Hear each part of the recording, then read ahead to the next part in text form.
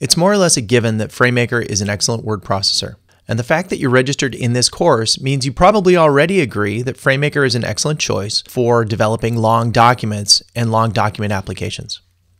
What you may not already know is that FrameMaker is also a specialized editor for structured content. And so along with this sample right here that we're going to use in a while, you can see that this document is a regular document without structure inside of it. FrameMaker directly supports a few content models. If you go to the new menu item, you can see that it supports DITA, and that's the Darwin Information Typing Architecture. And it supports other XML models as well. You can see in my default install that at the bottom of my new XML dialog, I have a series of S1000D, which is a defense and aerospace standard. Inside of FrameMaker, we've got default templates for working with this content, and you can see in this document, which is a DITA topic, that you've got this structure right here, which gives you a little bit more guided editing process and gives you help in filling out that structure model. Likewise, you can see that this is the template for a S1000D document. And when you create a new document using this model, it pre-populates some things and then allows you to enter others as needed.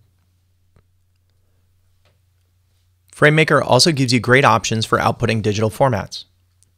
If we take this Personal Spaceship User Guide, which is part of the samples provided with FrameMaker 2017, and we convert it to PDF, the content looks like this. You can see that we've got bookmarks and other navigational features.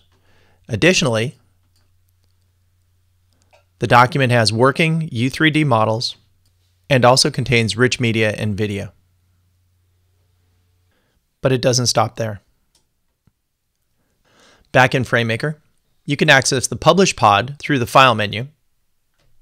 And the Publish pod will give you options to output some of the most popular formats for mobile and handheld devices. Even straight out of the box, when you set your source to the appropriate file, in this case a book, when you use the default settings supplied with FrameMaker, and when you define your output directory, you can simply publish that content and view the generated files on any device you like. The content has the same rich media, and the content responds to the width of the window.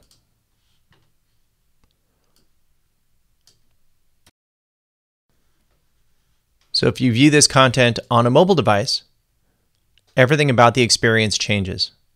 The navigation is hidden, and the content reflows to fit the width of the window itself.